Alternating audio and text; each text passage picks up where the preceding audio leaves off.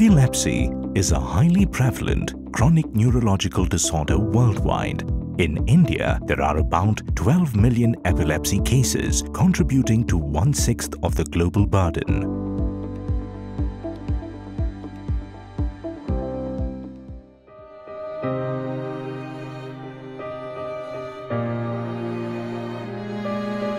Anyone can get seizures. It is unpredictable but manageable. Stay calm. Make the person as comfortable as possible. Consult your doctor for advice for management of seizure emergencies. Midacip 1.25 nasal spray is to be used only on the prescription of your doctor. To use Midacip 1.25 nasal spray, please follow these step-by-step instructions.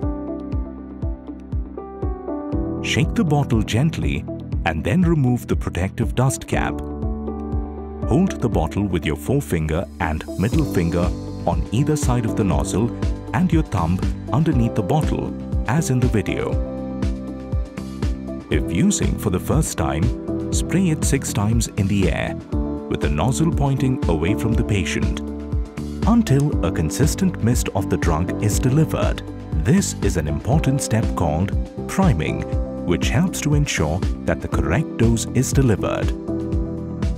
If the patient is in a supine position, the head should be slightly lifted upwards.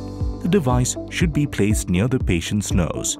Now, insert the nozzle into the nostril. Depress the pump with a firm, even stroke. The patient need not inhale. Do not tilt the patient's head backward while spraying. This will avoid swallowing of the solution. Administer 1 spray at a time into each nostril. You can continue as per the prescribed dose.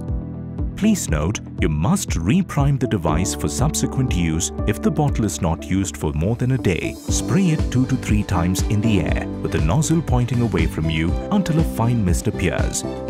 Midacip 1.25 nasal spray has 16 metered doses to be used as per the advice of your doctor. If the device needs to be used more than once, then the nozzle and the dust cap must be washed before storage.